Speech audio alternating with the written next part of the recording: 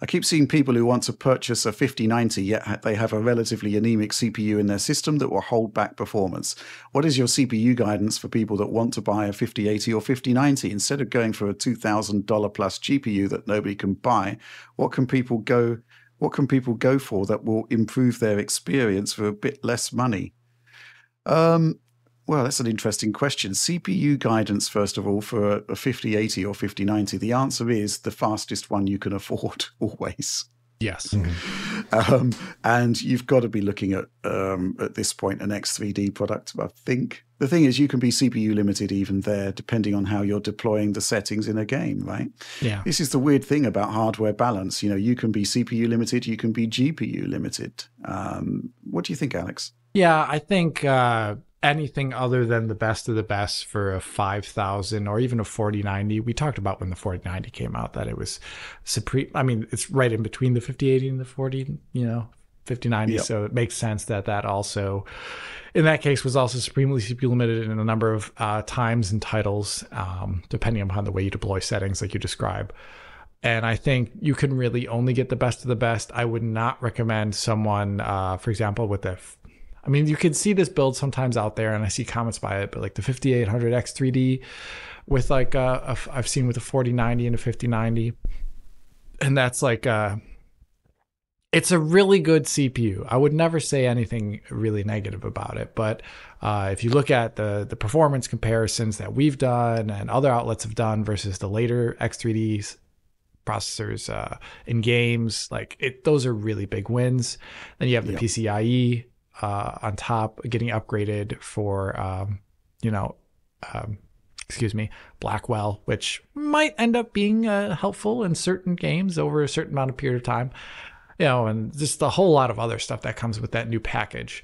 And I really wouldn't expect anything else. If you are still on a middling processor, it's not middling, it's a really amazing processor, but if you're on a not latest X3D, I would maybe wait it out unless you have a GPU that is really causing you problems in games, and because otherwise you're looking at more like a larger fundamental rebuilding of the entire PC.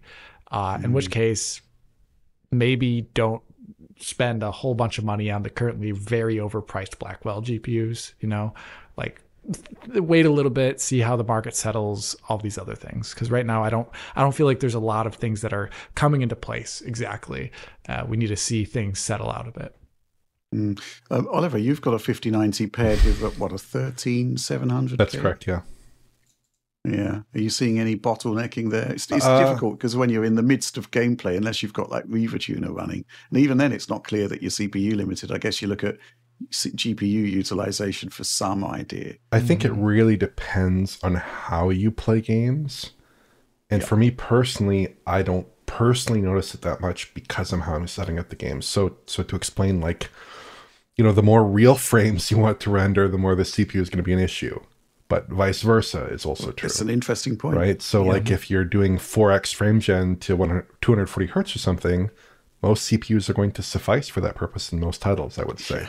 So, for me, personally, my 13700K in most scenarios probably is going to bottleneck me in CPU limited scenarios by 20 to 30% or something like that relative to 9800 X3D. That's probably within the range of typical performance variance across titles there. But in those games, I'm usually fine with just turning on frame gen. I was playing Space Marine 2. I beat it about a month ago. And I used 2x frame gen to hit 165 hertz, something in that vicinity there. Capped down from 170 hertz on a 170 hertz panel.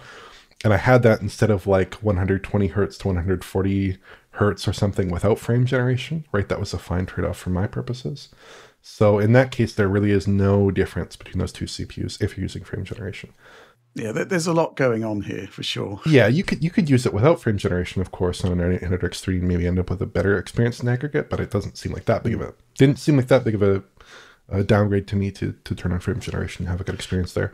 But also there are some titles like World of Warcraft, which I play regretfully and shamefully sometimes, where for sure I can feel a difference between those two CPUs. So on the 13700K, I feel stutters, I feel issues at even at 144 hertz on different panels. and there you don't have frame generation natively, but there's no CPU that exists in the world that wouldn't leave you CPU limited to some degree with a 5090 with any kind of reasonable settings in World of Warcraft, outside of like 8 times MSA with RT shadows and things like that turned on. So I'd say that to me, at least, it depends. Like, just saying in the abstract, oh, you're CPU limited or not CPU limited, like, to me, that doesn't really make, not obviously to disagree, but that doesn't make a whole lot of sense, because the scenarios in which these GPUs are being used, the resolutions they're being used, and the refresh rates that are being used, and the technologies that are being used are so variable between games that it's hard to say a hard and fast rule. But I would definitely agree, like, for sure, upgrade your CPU before you run to the 5090. I would agree with that, but I'd also say, like, it depends on what you're willing to concede in terms of fake frames, let's say, in a lot of titles.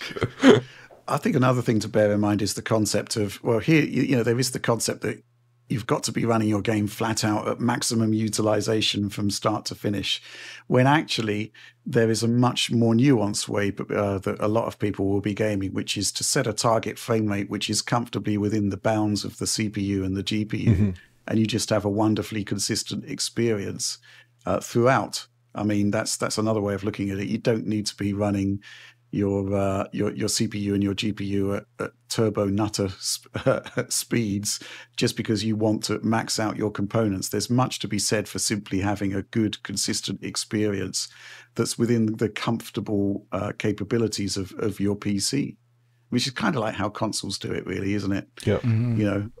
When they're running at 30 FPS, you can be guaranteed that there's going to be a lot of time where the GPU is underutilized, even the CPU. Going to 60, the CPU is going to be doing a lot more work, and obviously the GPU too. But it's all about balance, really. Yeah, interesting one.